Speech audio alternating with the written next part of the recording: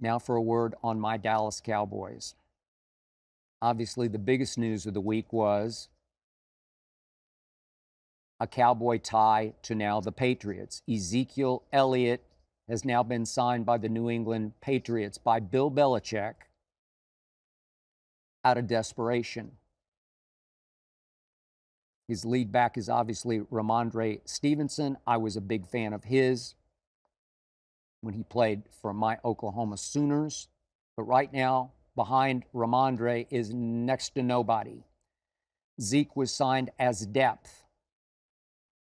I'll say it again about Zeke. I was his biggest fan, certainly his rookie year, but that was by far his best year.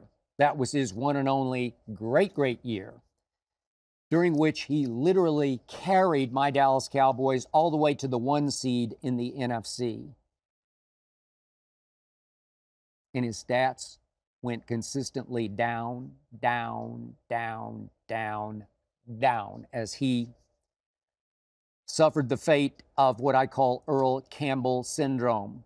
He just took too many hits too quickly. He used up his hits in the National Football League.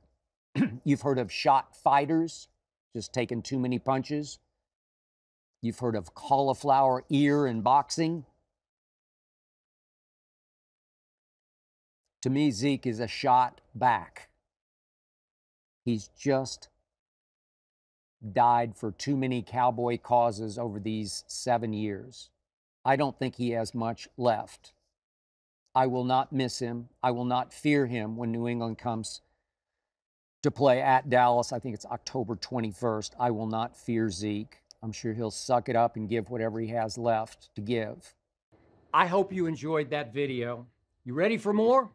Make sure you click that subscribe button for all the exclusive content from the Skip Bayless Show.